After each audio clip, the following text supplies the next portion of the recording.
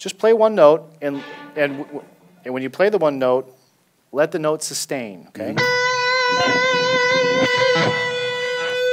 Do the vibrato.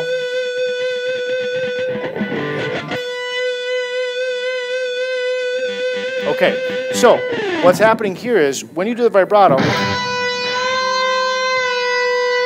have to release the note all the way down. What's happening is you're bending the string up, and it's not always coming all the way back down again. Okay. So it's not in tune. Right. Right. It's even if the top part, this, even if that's in tune, it's not in tune anymore when you go down. So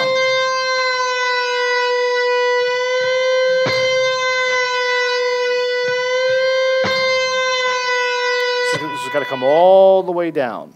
Right? Try it again.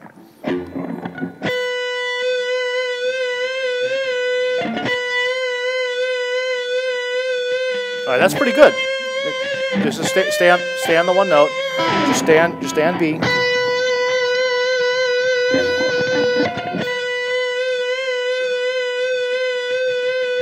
Okay, that's pretty good.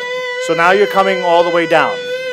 And now you want to focus on having, however far up you want to bend, we want you always to do that width. Always to do that depth vibrato for now. So you can do it shallow, or you can do it wide, or very wide, or whatever. But just pick a depth and then try and get it to be consistent. No.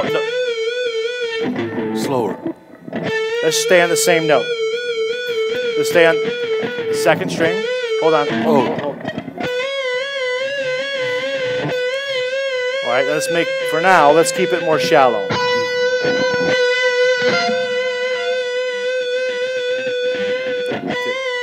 Come all the way down.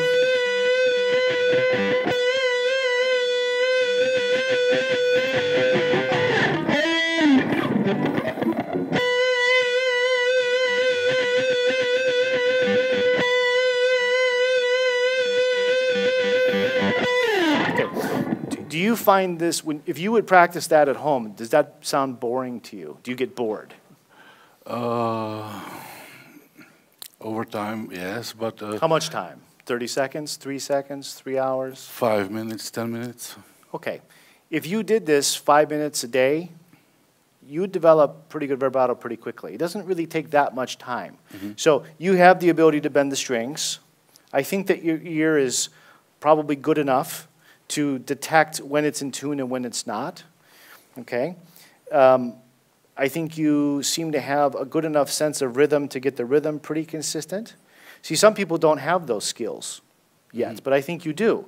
So that means that being able to develop this shouldn't be as hard for you as it might be for someone who didn't have those skill sets yet. So that means you're not very far away from getting to where you want to go, okay? When you first came up and you started playing and I asked you to play some notes, you played a note, you did vibrato, maybe you bent the string 3 or 4 times, and then you stopped and you went to a different note and you tried to do that. So it was kind of like this.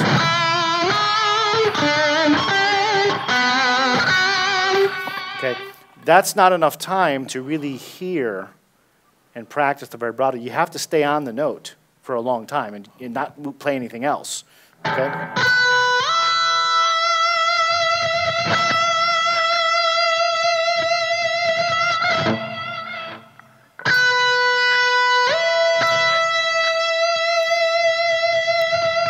You have to be willing to just do that again and again and again. And when I say again and again and again, I don't mean this. That's not what we're looking to do.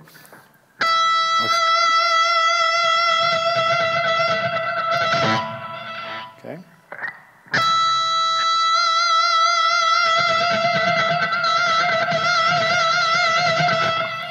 Does that scratching sound annoy you? Yes. I thought so, because every time it started to scratch on your guitar, you stopped playing. Okay?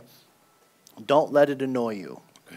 I know it's a little bit annoying sometimes, but you need to keep going past the point of where the note would naturally decays to revive the note and keep it going so that you know that you're able to do it consistently and that you are doing it consistently. If you stop too early, you really don't get the practice in, okay?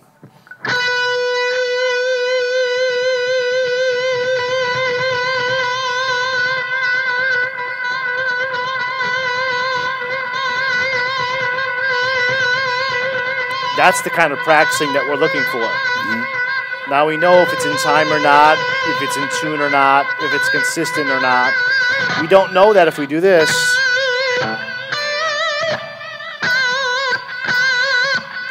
We don't know anything yet, okay? So try it again.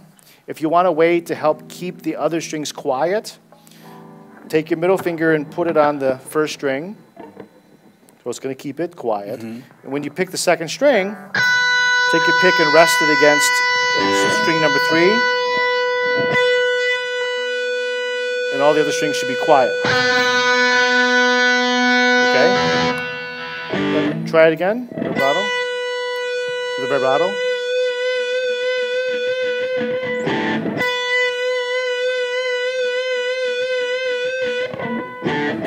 Keep going. Keep going. Keep going. Keep it going.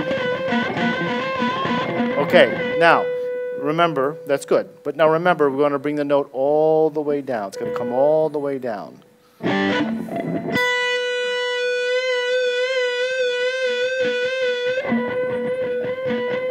Okay, that's pretty consistent on the way up.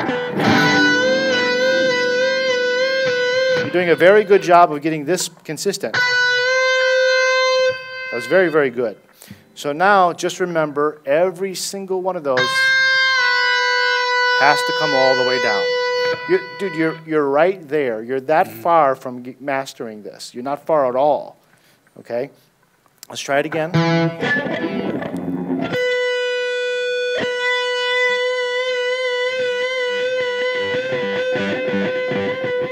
Don't worry about the noise. Don't worry about the noise.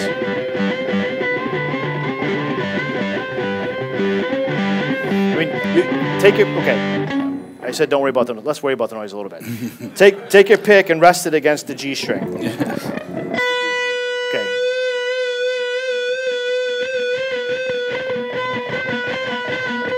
Consistency. Consistency.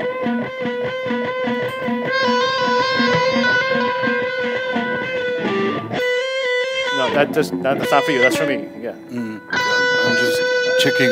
Yeah. Yeah. Okay.